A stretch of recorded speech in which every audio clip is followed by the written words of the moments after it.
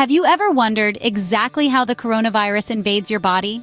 It begins with an invisible invasion, a microscopic entity capable of toppling giants.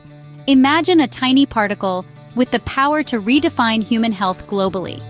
Let's dive into the fascinating process of how a coronavirus particle makes its entry. The coronavirus starts its journey by finding a gateway into your cells. Imagine the virus as a sneaky intruder, using its spike proteins like keys designed to fit perfectly into locks on our cell walls.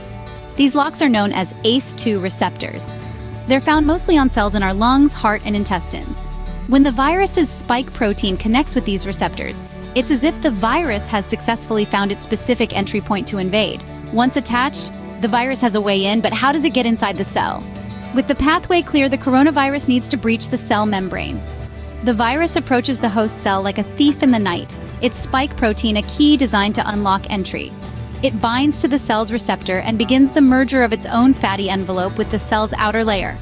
This seamless fusion allows the coronavirus to slip its RNA, the blueprint of destruction, right into the unsuspecting host cell. The cell, tricked into accepting this Trojan horse, assists in pulling the viral RNA inside. Now inside, the real trouble begins as the virus hijacks the cell's machinery. Imagine a pirate taking over a ship. That's what the coronavirus does to your cells. Once inside, the virus acts like a cunning intruder, unloading its RNA into the cell's nucleus. This RNA then commandeers the cell's machinery, usually reserved for its own genetic material, and begins to replicate. The cell unwittingly becomes a virus factory, churning out countless copies.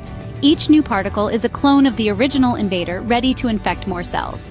As these new viruses assemble and burst out, they start the cycle all over again in new cells. So how exactly does the coronavirus wreak havoc in our bodies? It begins by attaching to ACE2 receptors, then fuses with the cell membrane to invade. Inside, it hijacks cellular machinery to replicate, spreading to new cells relentlessly. Understanding this process is crucial in developing strategies to combat the virus effectively.